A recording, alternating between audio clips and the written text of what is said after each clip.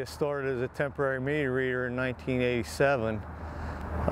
Got on permanently in '88, and I was offered a position in line crew at that point. I got hired pretty much the same way. I started out as a temporary meter reader, kind of trying to get my foot in the door, and did that for a couple summers. And then was lucky enough to get in full time.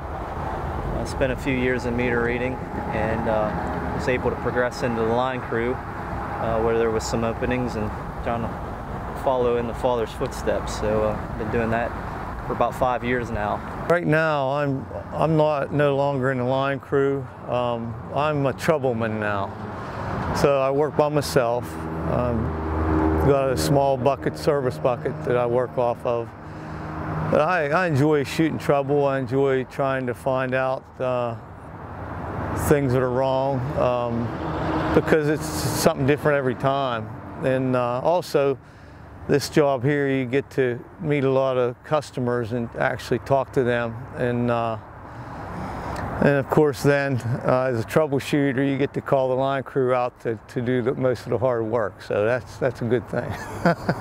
My favorite part of the job is getting to work with the crew. It's different than him. He's a little bit more by himself throughout the day. I really try not to worry about him so much. I have a lot of faith in his ability, and of course I know him probably better than anybody does. I know him well. I know that he's very capable, pretty much of anything, and not only that, I've been trained by the company, so has he. I know the training he's been put through.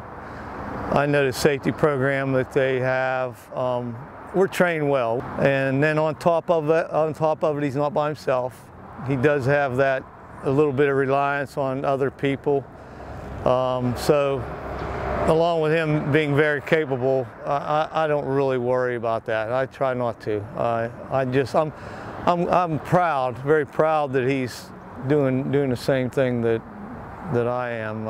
It's a good career.